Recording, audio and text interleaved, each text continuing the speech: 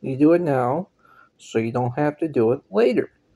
It's called conviction. So I want to talk about butterflies and how it doesn't seem to make sense. This thing that flies around, and it's so beautiful. Um, in a place where they say everything is survival of the fittest, it's a bit strange that these things are just fucking everywhere. And you don't see them getting eaten or nothing.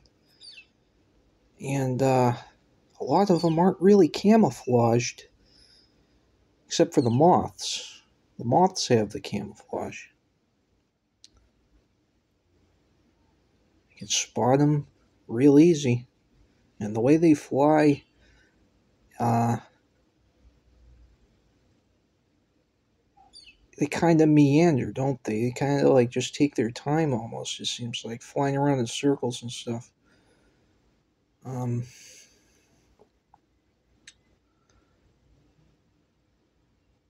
so it's just interesting how it's not a bee. They perform similar functions, but it's not a bee. It doesn't have a stinger.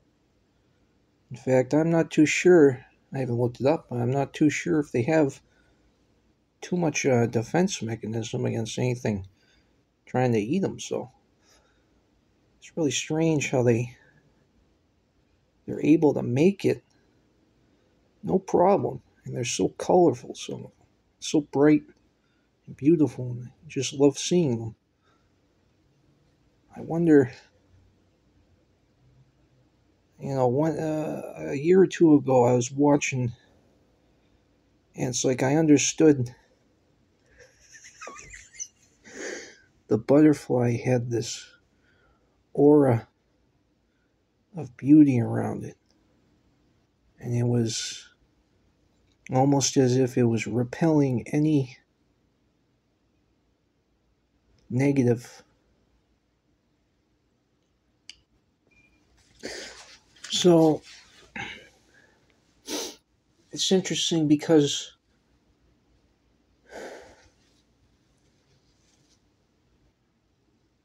butterflies and moths are very, very similar. And believe it or not, there's moths that come out during the day, and there's butterflies that come out at night.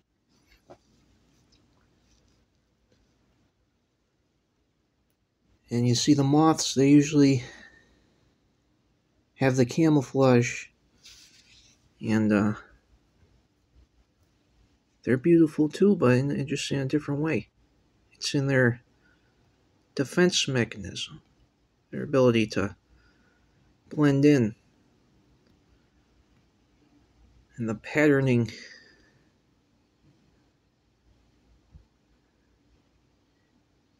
is a different form of beauty.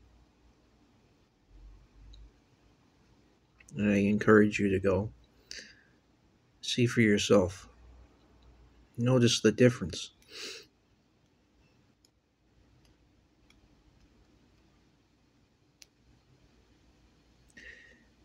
It is interesting that the one that camouflages itself is attracted to the light, and the one that has this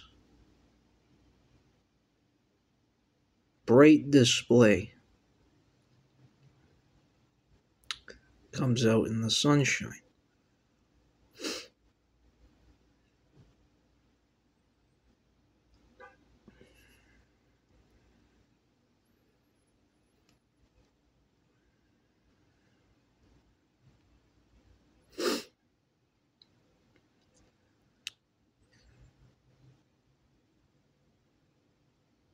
When I was a kid, we used to plant these flowers that attracted uh, butterflies, and it worked. It worked really well. And we had this garden in the back, and stuff kind of grew, but it never really grew how you wanted it. The soil wasn't really developed. There's a lot of clay. It's right near the woods. It's a little acidic from the pine. But these flowers, they grew, and they grew well, and they stayed, and you didn't have to do anything. Everything else, it came and it went. And the only other thing that stayed was the brambles and the berry bushes, because those things are so prolific. But these flowers that brought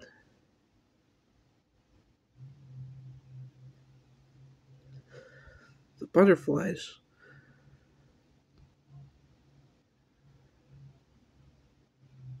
they stayed there. I didn't even really take care of them. And they grew and they grew.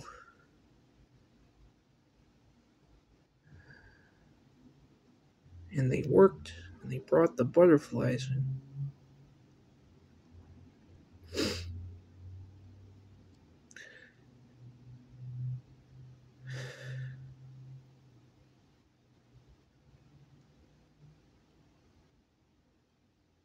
And we need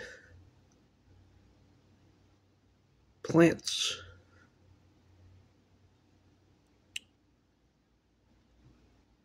like that again.